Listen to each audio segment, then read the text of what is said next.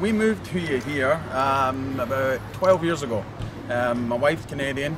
I met her back in the 80s, 90s when I was out playing for St Albert in Edmonton. Played there for 2 seasons and then met my wife. She came back with me. We lived in Scotland for 16 years while I had my professional rugby career.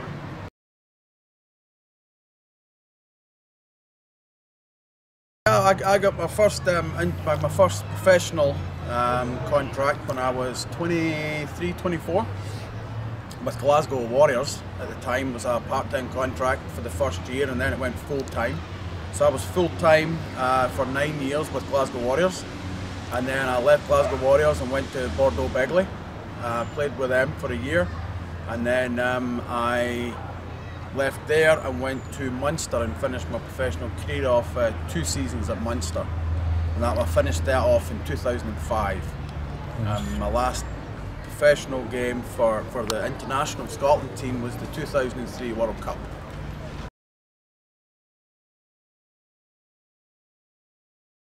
Funny, the club rugby scene is very similar setup. There's more players, so you get better depth in the players and the clubs in Scotland. There's more clubs, you know, in close proximity. But the guys are just as keen. The calibre is actually just as good, believe it or not. It's, you know, there's some of the first division sides. There's the calibre is slightly better, but all in all, I mean, there's lots of good rugby players out in Canada here.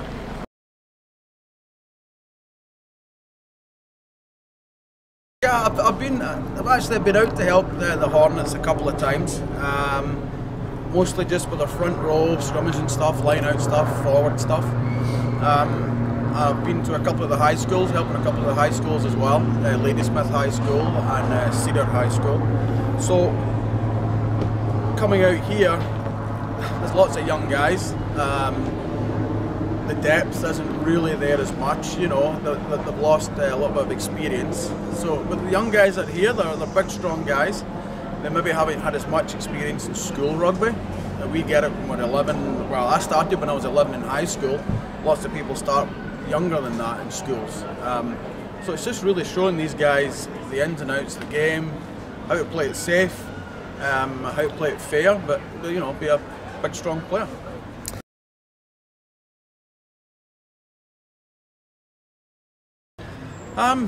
Yeah, I play both sides. I prefer tight head. Loose head, you do get around the pitch a bit more, but I like the challenge at tight head. You know, I feel it's a little more challenge. Playing both sides is a good thing. It can be a bad thing as well.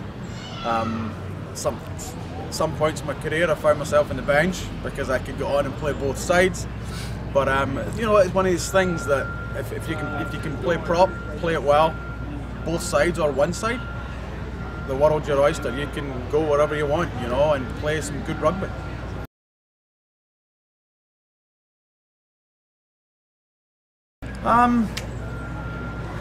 They've changed the rule. They changed the rules with scrummaging so much. What I do see is it's just getting that contact. Now, when I was playing, it used to be that gap, closing that first foot. Well, started playing was the first 2 foot gap, and then it went down to a foot gap, getting there first. Now it's down to 6 inches, and you have to make that 6 inches first. You got to be there fast. You got to be there, and fitness as well. You know, it's okay being big and strong, but you got to be able to last the game, and you got to be fit to get around the park now, because the game's faster.